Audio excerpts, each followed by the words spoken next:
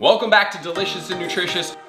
I am going to be your chef, Billy Lutz. So today, we're gonna start focusing and getting prepped on Cinco de Mayo, all the way leading up until Cinco de Mayo. That's one of the reasons why I started my channel right now, is because I have a really good recipe that's going to be the second video that we do check out beyond our introduction. So this video is going to be focused around guacamole. So guacamole, I don't know about you guys, but I absolutely love this food. I think it's absolutely amazing. It's super nutritious for the body. So each and everything that we do go through, I'm gonna tell you exactly what I use. Every single thing that I buy, unless I really cannot find it, and sometimes when I can't find it, I choose not to buy it, and it's going to be organic. The reason why we choose organic food, number one, organic food is going to be free of pesticides, herbicides, and other chemicals and everything like that. So that is very important to me. Anything that I put in my body, I wanna make sure it's pure, number one. Number two is gonna have healthy soil practices, meaning that every time you plant a crop, you must rotate that crop before you plant it again. Oftentimes you'll drive past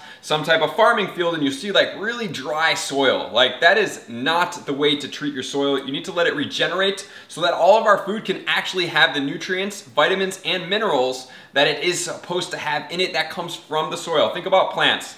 They are basically a conduit between the soil. They suck the nutrients out of the soil, you know, are exposed to the sun, to the rain, and then they form these beautiful fruits that then have all those nutrients in it, so then we can consume them, right? So they are basically the intermediary between the soil and our bodies. The fruits and vegetables and animals and everything like that are gonna be what provide us the nutrients. So organic, absolutely must. But if you are on maybe a budget or you think that organic food's too expensive, I would challenge you to ask you, why do you think that regular food is so cheap? That's more of the mindset I want you guys to get in. But beyond that, there is a concept called the Dirty Dozen and the Clean 15. Clean 15 is gonna be 15 foods that are okay for you guys to buy non-organic. Think about those foods such as an avocado. Avocado has a rind around it, so if you do spray a chemical on it, it's not going right into the fruit, right? Or, on the other hand, the Dirty Dozen is things that don't have rinds, that you eat the actual skin, such as strawberries, blueberries. I put all of my ground vegetables in there because if you spray any type of chemicals around there, it's gonna go into the ground, such as sweet potatoes, regular potatoes. Today what we're gonna do, this recipe is going to be from Culinary Hills. It is going to be in the pinned comments. This is gonna be the copycat Chipotle recipe is what they call it. So what we're gonna need today is we're gonna need avocados. So I wanna go through this real quick. How do you pick out an avocado? So when I first got these 2 days ago, they were all ready and exactly how I wanted them. But if you don't know how to pick an avocado, you see these, they look exactly the same. Typically speaking, when you see avocados turning darker, closer to black, that means they're getting more ripe, which is true. However, usually speaking, what you want to do is you want to make sure that you can press into these. That's what you're going to have to do. So this one is going to be a little bit harder, and this one is going to be much softer. If you see the difference there, this one, more challenging to push into, as you can see. This one is going to be a little bit easier to push into, meaning that this one is riper. This one is ready to go for sure. Honestly speaking, this one's ready to go for sure. If I put a little bit more pressure, you can see it right there. And then this one, ready to go as well. So all three of these are going to be ready to go. But normally speaking, sometimes you may see one like this, and you push really hard into it, and maybe it doesn't give any give like this. You're like pushing really hard, you don't see any give. That means that it's not ready to go.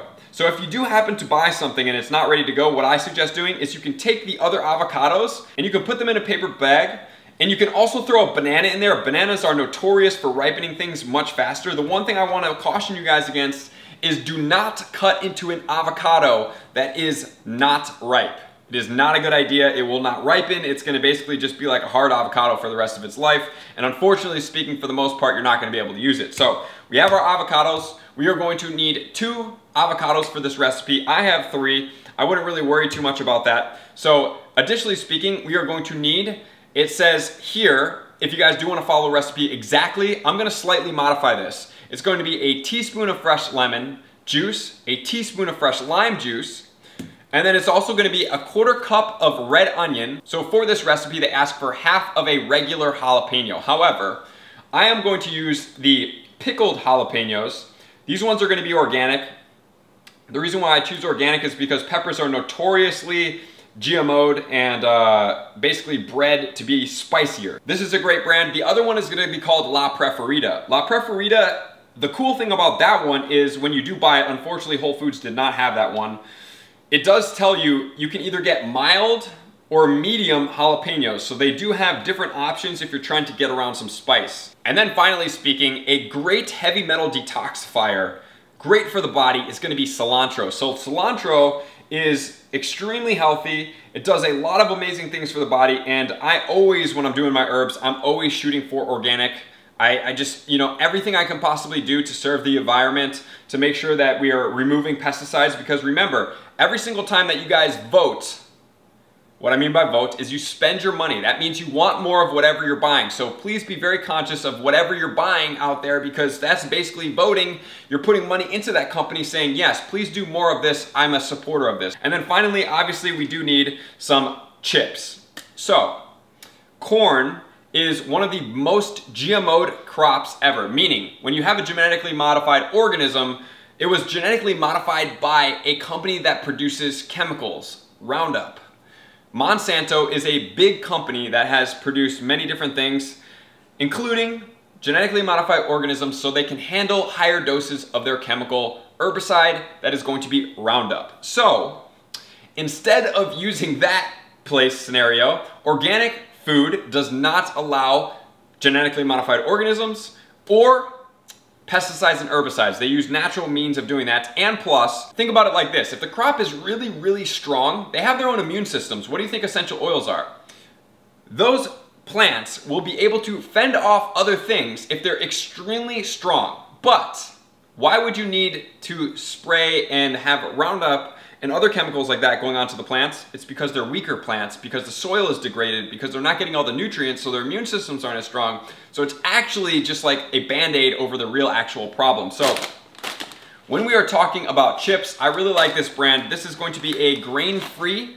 It is going to be Siete. Siete makes amazing chips. They are going to be made of cassava flour, which is a root. If you guys do want to see it here, really like their brand. They have a bunch of different chips as well. If you do eat corn chips and you want to have corn chips, number one, make sure that they're not made with canola oil. Canola oil is a no-go oil for us. Number two, I want to make sure that they are always, always, always organic. Organic is very important for corn because, like I said, it is one of the top most heavily genetically modified organisms. Number one. Number two, it gets sprayed the most with pesticides and chemicals. So it is literally like, if it's not organic, extremely unhealthy for you. And then they fry it in oils, and if you're not conscious of what oils are going in, it just can really be a downturn for your health. So make sure to choose the appropriate corn chip. These ones are really good. They honestly taste just like corn. I don't think that anybody out there, if I put these in a big bucket and I had a guacamole, that anybody would know anything else. So now that we're good, we have all our healthy ingredients. We are obviously gonna need a cutting board, a knife, and beyond that, that's really all we're gonna need except a bowl. And then we're gonna use either a spoon or a fork, depending on which you prefer, to whip up all of the avocados. And I'm gonna do everything as minimalist as possible so that you guys can cook exactly how you are. You don't have to worry about getting any fancy things. And obviously speaking, we can get fancy things, but we don't always need to. Okay, so first things first, we're gonna need to cut our avocados. So there is a way to cut avocados. Whenever I cut avocados, I am going to take off this little stem. I don't want that to get into my guacamole. It does happen quite frequently, so I'm gonna de-stem all of these and make sure that they're not on there before I start cutting them. And I have seen people like cut avocados in half and then scoop them and do all these weird things. But what I suggest doing is you basically just put your knife into it. You basically make a circle, right? So there's half of it, and then some people twist and scoop.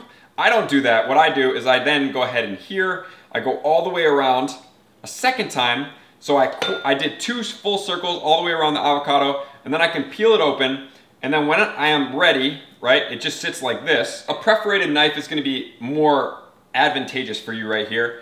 I'm going to have the bowl sitting right here, and we are going to then take this avocado, and since I cut it like this, I can basically just use my finger if it doesn't come out too easily and go like that. So you guys do see a little bit of discoloring in the avocado.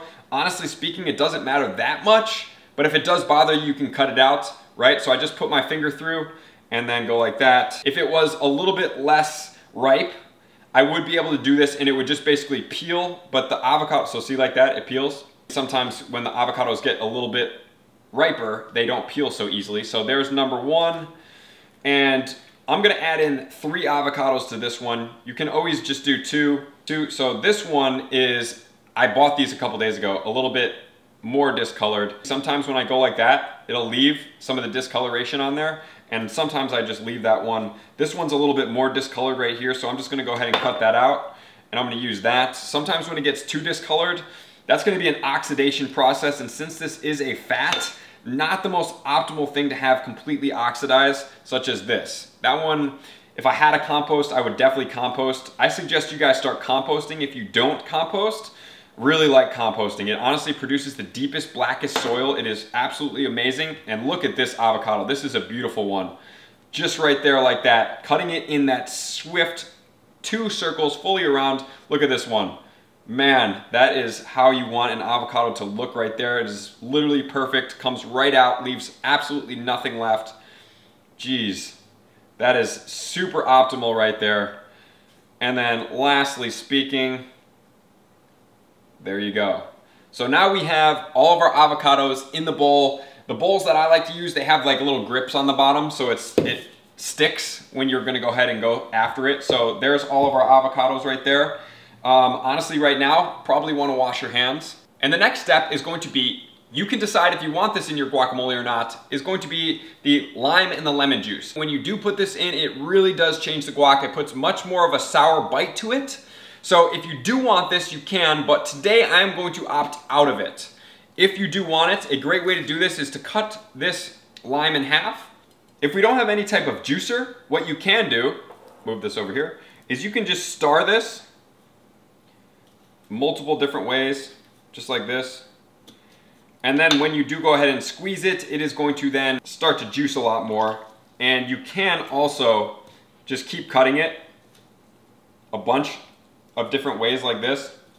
And you really just want to get the knife in between. Sometimes the limes get a little bit hard in between each of the, I don't know, the sections.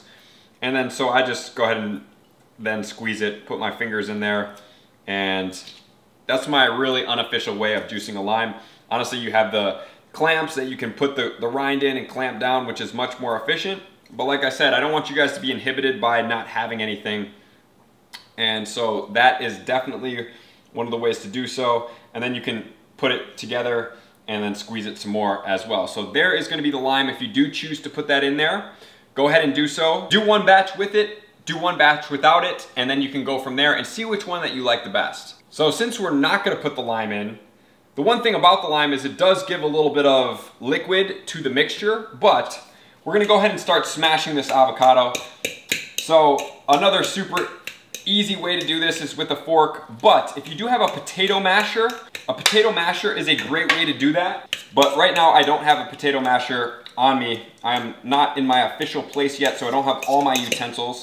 So you can just go ahead and use a fork, go ahead and really smush that avocado, and depending on how you like it, if you want it chunkier, just don't do as much. But if you want to have it much smoother, you're just really gonna have to go ahead and start really getting those down, pushing them up against the side right there. That's gonna be the easiest way to get off those big chunks, just like this. And then you basically then take it off the side and whip it together. This is going to be plenty good for me right there.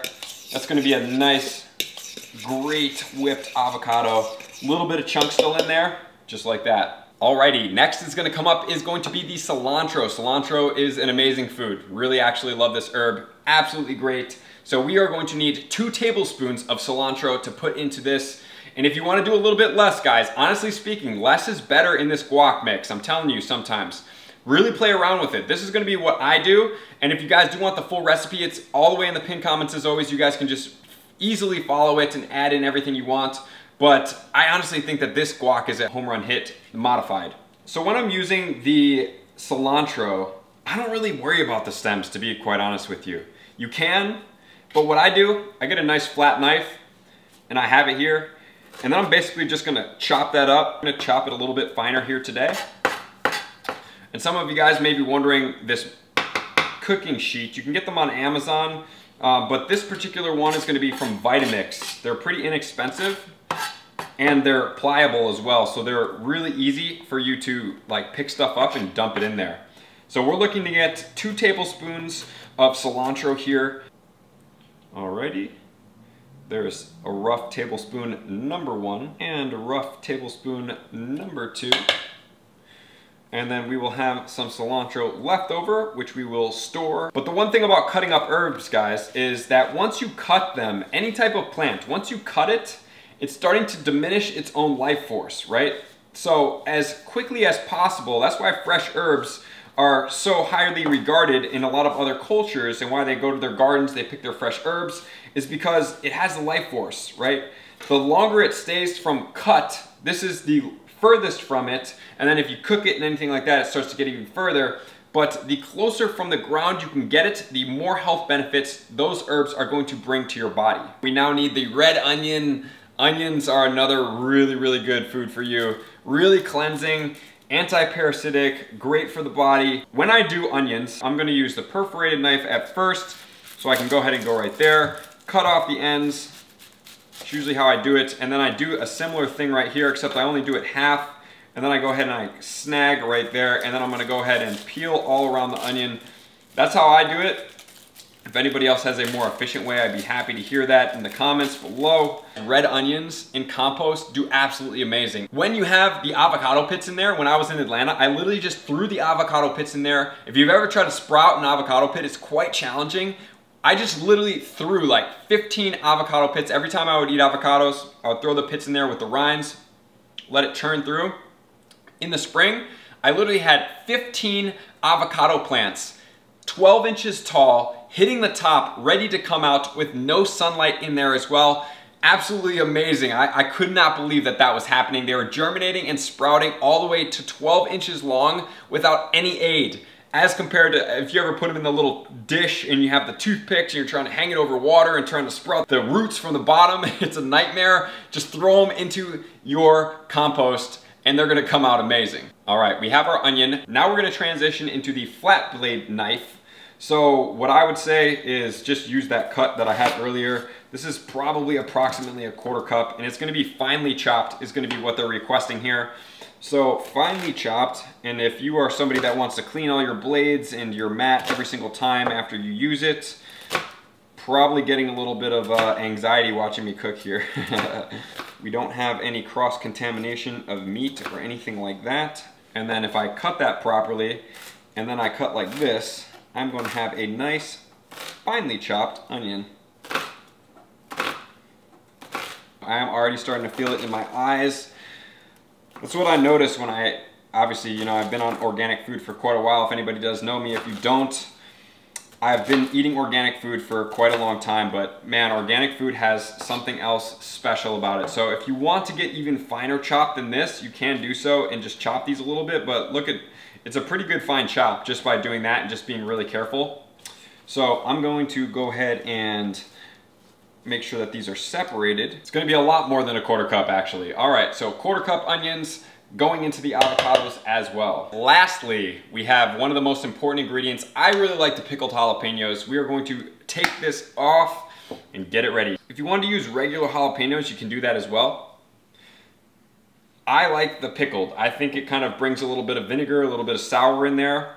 I'm going to take approximately a rough handful. So if I'm looking at this, it does call for half of a jalapeno. So this is gonna be up to discretion on how much kind of spice you want in it. Do you want a little bit of kick, a little bit of sourness because of the pickledness? So you guys can go ahead and chop this up if you want. Best way to do it. Pretty easy to chop when they are pickled.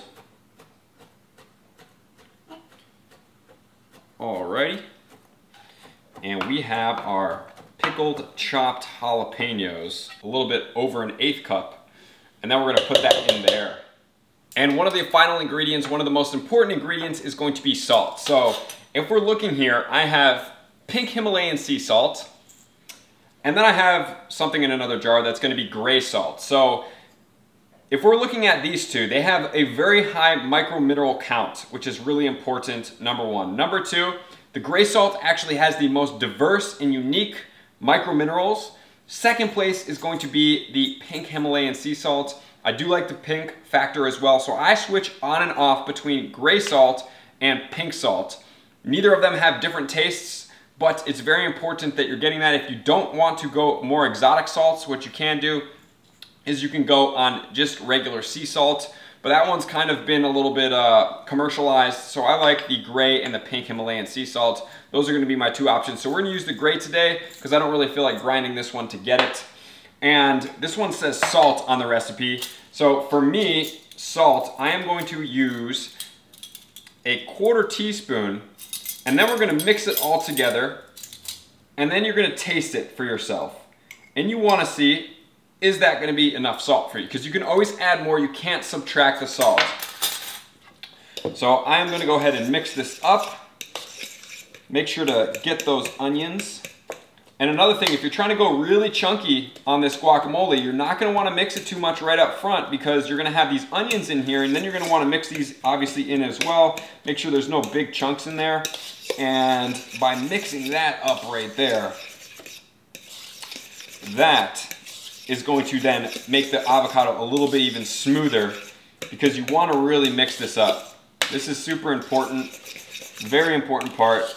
And then, the cool thing is if you have the lime and the lemon and you try this, you're like, I would really like to have a little bit more of that citrusy, sour type feel to it as well. You can go ahead and add that in. Starting off with the base, having the lemon and the lime on the side, and then starting off with a 1/4 teaspoon of salt, and then going from there is gonna be really important. So now we have ourselves an amazing guacamole. Okay, so for me, I just try it.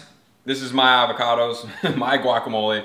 Do what you do for yours. If you're making it for a lot of people, maybe don't retry it. Use a different fork, but I'm gonna go ahead and try this. That's really tasty, super tasty. You might wanna go just a little bit less on the salt, maybe a little bit under a 1/4 teaspoon, but honestly speaking, it's really flavorful. I could definitely see some people wanting to have a little bit of that sourness added into it, but as of right now, that's extremely good. I really like that. And then paired with your favorite siete chip, it's gonna be absolutely amazing. When you're eating guacamole, you really want kind of like a straight up and down edge as well. Just because when you scoop, this has more chance that the guacamole is gonna start falling out. So having those straight up and downs is really good. I just don't have that right now. So I'm just gonna go ahead and scoop a little bit of this in here. It's gonna be fantastic. This is a for sure knock out of the park dish to bring to any type of Cinco de Mayo party that you may be going after. You could even garnish it off just to make it look super official. Doesn't really do too much, but even putting in a little bit of a lime right on the lip makes it official. Well, thank you for tuning in, guys. I appreciate you guys making some tasty, delicious, good quality, good dense fat food that's going to be amazing for your Cinco de Mayo party. Make sure to share this video for anybody out there that's looking for an easy recipe to bring to a party. This guacamole is going to be a sure hit. It is in the pinned comments below for the complete recipe. I appreciate you guys for tuning in, and I'm gonna see you guys out. We're gonna be cooking some more food very soon.